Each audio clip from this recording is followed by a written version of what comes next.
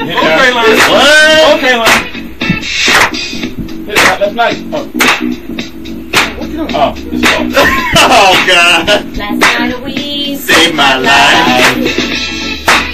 Last night we saved my life from one bullet. Last night we saved my life from one bullet. Whoa. Oh. Last night we saved my life. Can we talk now? Yeah. Hip Hop Coffee Shop is our vlog. Big shout out to the woman with the wings. Brianna Bonds. Yeah. Brianna Bonds from Kansas City. Last night a weave saved her life. Yeah, so God bless her. a lot of stuff we talked about today on the Hip Hop Coffee Shop. But the most important thing, last night a weave saved her life. Right there. Right there. What? Right there? Right there. Right there. Weave. Bullet says, hold up. Wait a minute. Let me see you.